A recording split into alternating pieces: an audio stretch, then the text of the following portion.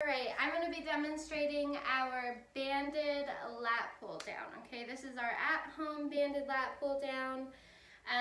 You can use a long single band or you can use a long loop band. I happen to have a long loop band.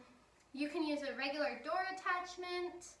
You can hook it up on something high, or you can even use your pull-up bar. Okay, I currently have my pull-up bar up, so from here I'm going to come down to either a kneeling or a sitting position. I'm comfortable on my knees, so I'm going to hang out here. Okay, once we're on those knees, we're going to kind of find the amount of resistance we're looking for. Okay, from here we want to lean back a little bit, and then we're going to pull straight down, really focusing on driving the elbows down and back. That will help us to hit this lat, which is where we should be feeling it on the outside of the arms.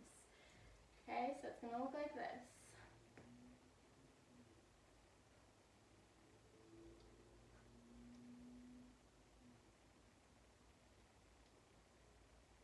So here we're really pulling the band apart, if you can see that.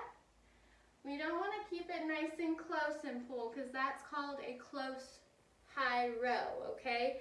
We want to really drive the elbows down and apart so that we're nice and wide here and really pulling with those lats.